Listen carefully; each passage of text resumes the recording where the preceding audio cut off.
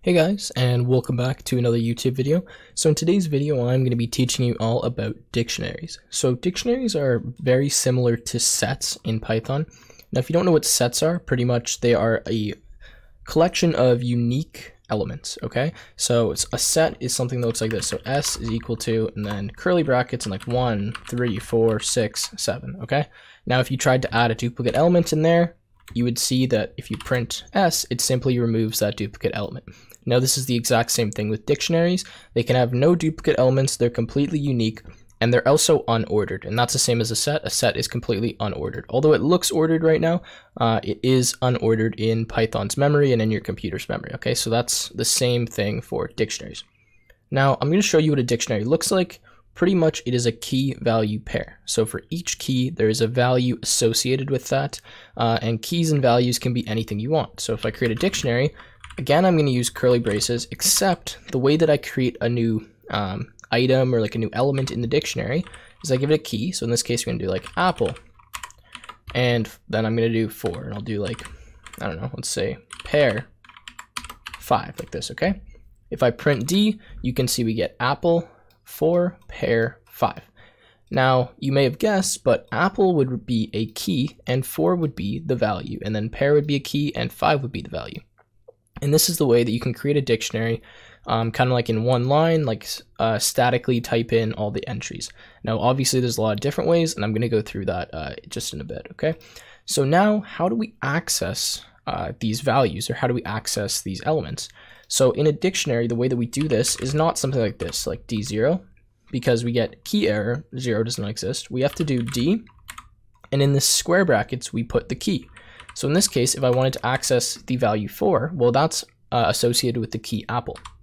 So I would type apple, D apple, and you can see it returns a value of 4. Now, dictionaries are very good because just like sets, operations are really fast on them. So the operation like in, index, remove, append, those operations are extremely quick on dictionaries and on sets. And that's because likewise, they are unordered. And that's why we can do these operations so fast and why you don't use dictionaries. Now, again, if I do something like D pair, we get a value of 5. Now, I'll show you again, like what happens if I do D4. So 4 exists in my dictionary, but it's not a key, it's a value. So if I type D4, you can see we get a key error. So keys, just so you know, they also don't have to be strings. They can be anything you want them to be. So a key could be a list, a key could be a tuple, it could be a number.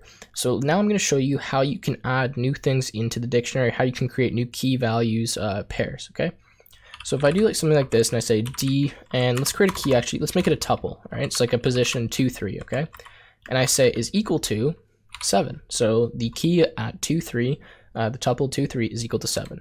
That works perfectly fine. If I check D, we get apple 4 pair 5, and then the key of 2, 3 is equal to 7.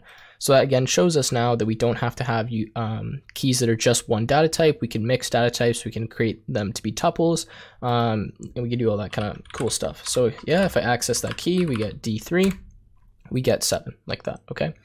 Now, again, the reason we can do this and we can add a key like this is because dictionaries are mutable, so they are changeable in the memory system, okay? Now, to clear a dictionary, we can do something like this, like D clear, and if we type D, we get an empty dictionary, and that's pretty straightforward. Okay, so now I'm going to go into looping through dictionaries and kind of like why they're useful. So let's say, for example, we have a problem, and I think I actually need to create a new text file like this, or a new file, and we want to count and store the count of every letter in a string. So I'm going to say S is equal to hello, my name is, okay? So hello, my name is, like this. And we want to count every letter in here and store it in a list and be able to access like the count of any single number. Now there's a few ways we can do this, but one way is to use a dictionary. So if I create a dictionary and say count is equal to a new dictionary, it looks like this with 2 curly braces. Now I'm going to loop through S. I'm going to say for L in S, and that's, or let's just say like CHR for char, okay? Or I actually have to type char, for char in S.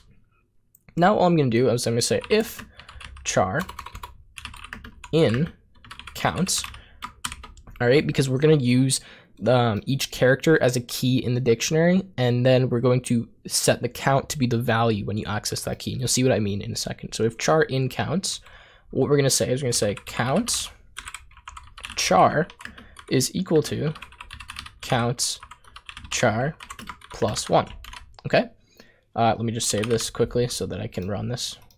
All right, and we'll say else. So if our character does not yet exist in our counts, well, let's create a new count. So let's say counts, and then we're going to say char is just equal to 1 because we've counted that element now one time. So I'm going to run the program, and if I type counts, you can see that we get h equal to 1, there's E has 2, L 2, O 1, M 2, Y, and you can go through and you can see all the counts of each individual letter like this. So now, again, if we want to print the count of each letter, well, we could loop through and print all the counts. Or we can say, well, we want to see how many times E shows up. So let's do this. Count E. And how many times does that show up? Well, that shows up 2 times in our count. And that's a really useful example of how we can use dictionaries. And there's tons and tons of other ways to use them that is really really efficient. Okay, so that's a really good way to use them. And yeah, so now let's go through a few more methods of dictionaries, and we can see how we can actually loop through them. Okay, so now that I've created this count, let's actually just loop through our dictionary and see how that works. So I'm going to say for key in counts, and let's just print key. Now you can probably already guess what this is going to do, but pretty much when we loop through a dictionary, so we've created this dictionary counts after we've done this loop, what it does is it automatically loops through each key, and each key is going to be something like L, O, M. It doesn't loop through the values. So if I print this out to the screen, you can see that we get hello, my name is, and those are all the keys in our dictionary because it loops through the keys. Now, if we wanted to loop through not the keys, but the values, there's 2 ways we could do this. So for key and counts, if we wanted to print out the value, well, it's pretty easy. You could just do counts and then key like this, and that would simply print out the value because it's corresponding to each key. But another way to do this is to change this. I'm going to just change this to I. For I in counts dot values, like this. And what this does is get all of the values in the dictionary, and now it allows us to loop through it. So if we do that, now you can see we're getting 1, 2, 2, 1, 2, 1, and so on like that. So it goes through all the different values in our dictionary. Now, if we want to go through each key and each value, there is another little method that we can use that's really useful to do this, and it is items. So for I, or for key, comma I in counts.value, we're going to print key, and then we're going to print I. And if we print that out, you can see that we get H1, E2, L2, O1, M2, and it goes through and it gives us all of the different counts in our dictionary, right? And that's really useful. Okay, so now that we've been through those, let's go through like removing things from the dictionary and changing things that already exist. So you can see here that we've kind of already done it up here. We said counts char, well, that's equal to whatever the count is of that plus 1. And that means we actually changed the value of the key char, whatever that represented, and we added 1 to it. But other ways that we can change this is really simple. So we're going to say counts, and we know that E exists, right? I can just say counts E is equal to 87. And now that means, well, if this already exists in our dictionary, we're going to replace it. If it doesn't, we'll add a new element in. So if we print, or if we run this, and then we simply do counts, you can see that E is now changed to 87. Now, to change a key is a bit different. The way that we need to do, what we need to do if we're going to change the actual value of a key is, well, we need to store what that key is, what the value of that key is, and then add a new key with that same value, and then delete the old key, if that makes sense. So say we wanted to change E to be like Z. We didn't want E anymore. Well, what we have to do is figure out whatever the value of counts E is. So we're going to say V, what do you call it? V is equal to counts E, okay? And now we're going to del, actually we can't del it yet. We're going to say counts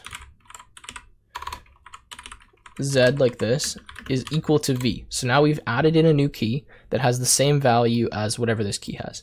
Now we can simply do this. We can say del counts E, okay? So what we've done here is we've stored the value of whatever E is pointing to, and then we've changed, or we've added a new key into the dictionary, which is Z, and it's now equal to that value, and now we've deleted this. So I think this is going to work, but let's just try because we might run into an issue here. Okay, so now we're just going to do count. Okay, so there we go. So we have Z is equal to 2, and we've removed the E key from our dictionary. And that's what you do if you wanted to like change a key, so it has the same value, but the key is different. All right, so I think that is pretty much it for dictionaries. There's not much else I could really show you. I could say, well, if you wanted to like remove an item from the dictionary without doing that del, there's a way to do that. You can say d.pop and then just put in whatever the key is. So if the key was like A, then I could put A in there, and that would simply remove that whole key from the dictionary. Anyways, I hope you guys learned a bit. Dictionaries are really useful, and there's a lot of applications to using them. This has kind of been the basics. If you want like a more advanced tutorial to showing like some more methods to using dictionaries, let me know because I'm happy to do that stuff for you guys. But anyways, that's been it for this video. If you guys enjoyed, please make sure you leave a like and subscribe, and I will see you again in another video.